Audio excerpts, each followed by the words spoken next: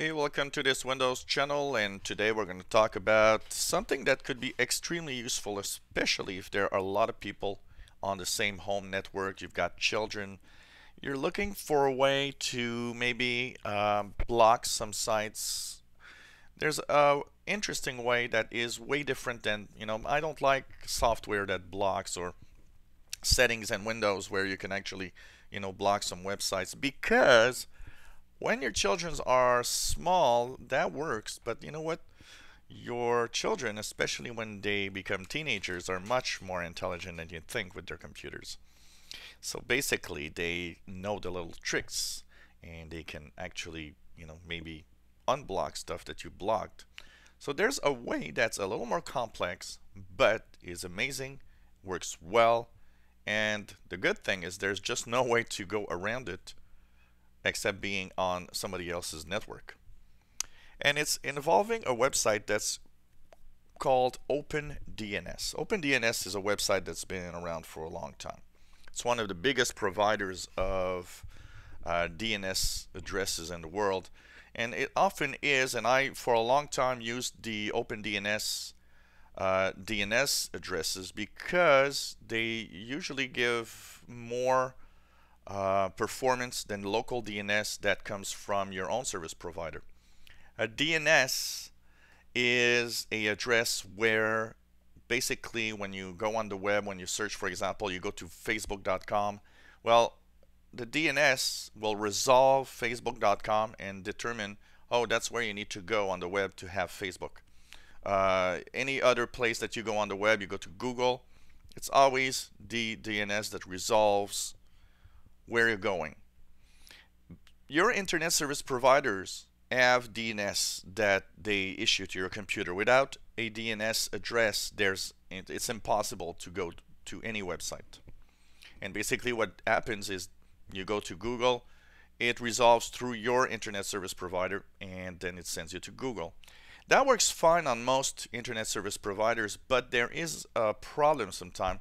Some of the less known web addresses sometimes aren't locally saved. So then what your local ISP needs to do is query another computer and say, hey, do you know where this web address goes to? And that other computer will say, oh yeah, I know that one. Here's the information that you need to know to go to that web address. And it slows down some of the websites you might visit. So OpenDNS being such a big provider usually caches much more websites than local internet service providers will. So often you have increased speed thanks to that. Another thing that's cool, if your internet service provider's DNS actually fails or has problems, well, you still can go on the internet using the OpenDNS provider. But there's an added bonus to that. When you use OpenDNS, you can also filter the content that's being received on your internet connection. One of the things that's cool about OpenDNS also is that it lowers the number of websites that might be malicious that you'll go to, because it does have kind of a list of all the websites that are dangerous for the average user. So it also helps you secure your own internet browsing. It's a little complex how it works, so you'll need to follow me closely. First of all, you need to know, if you have a router, how to change the DNS in your routers. That's the first thing. So you need to know the username, the passwords to access your router. So that's the first thing. And to use the OpenDNS DNSs, you go to your router, and here you simply go down and you'll see I've put the OpenDNS information here at the bottom here. So you see that my DNS is now set static DNS1 208.67.222.222 and 208.67.220.220. These are the OpenDNS resolver addresses. Once you do that, you'll need to reboot your router, either by clicking reboot button that you might have on it, or if you don't have a reboot button, just unplug and replug the router. And it will come back with these new DNS to resolve web addresses. Once you've done that, you now are using OpenDNS to go on the web, basically. You simply go with your web browser to OpenDNS.org, and that will send you to the OpenDNS.com, basically. And here you can, of course, log into your account.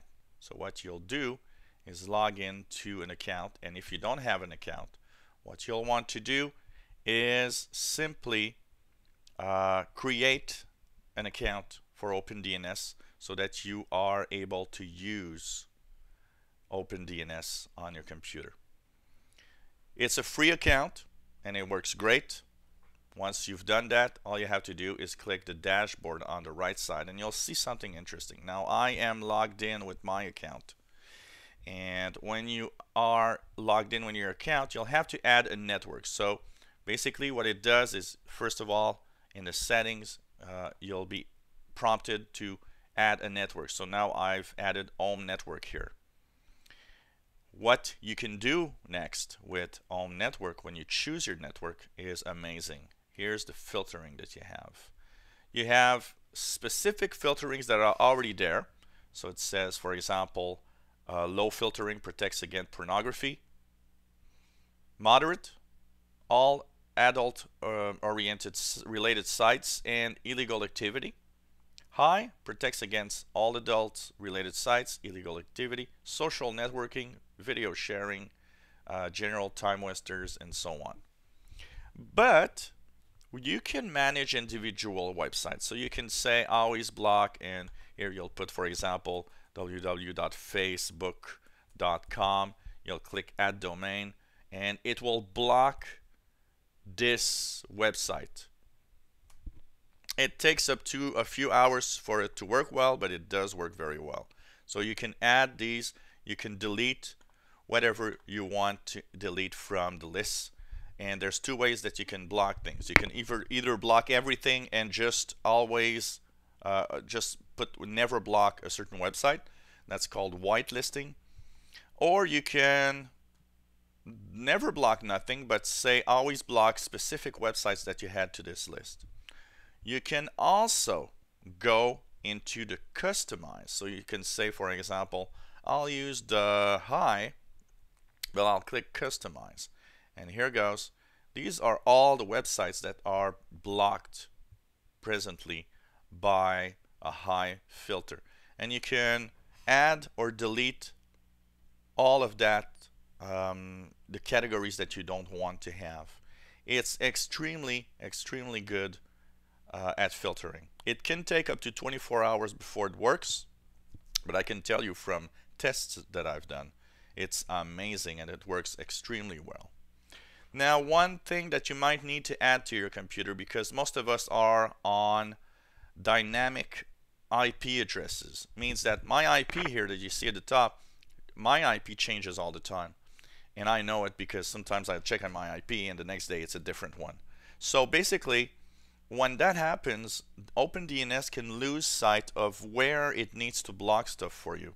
So there's a little app of OpenDNS that's right here. You see it in my taskbar at the bottom right. And this one is the OpenDNS. It will ask you to enter your account. Basically, when you set it up for the first time, it will ask you, do you have a dynamic IP address?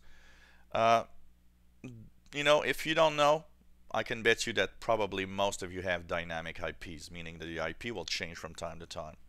So it will say, well, you want to download this package and install it, and you just log in, and then you click the update button, and what it does, it tells you using OpenDNS, yes. So if everything here is all right, it means that you are being kept safe with the browsing that you're doing, and you'll be able to apply filters that you want. So it's amazing website. It is very, very cool and works well. It's totally free, so for personal use, so why not check it out? And you know, it will help you to stay safe, that's for sure, on the web. So OpenDNS is a great resource. You just add that And if you have children, especially, and teenagers, well, you know, you can block it from the outside. So basically, it's one thing for teenagers, for example, to change settings in Windows, but it's another thing to understand that you've changed DNS in a router and that you've actually applied. And even if, you know, they would say, oh, this might be the problem, and they uninstall it, well, it's still going to block, because as long as the IP doesn't change, you're still being, you know, blocked on the websites that you've chosen. And there's a visual that you'll see if they've removed it or not also. So it's a very, very efficient way of blocking.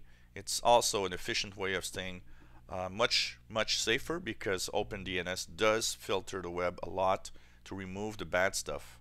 So even if you don't have children or anything, using the OpenDNS addresses will also make you safer when you do this. So OpenDNS, great resource on the web to use.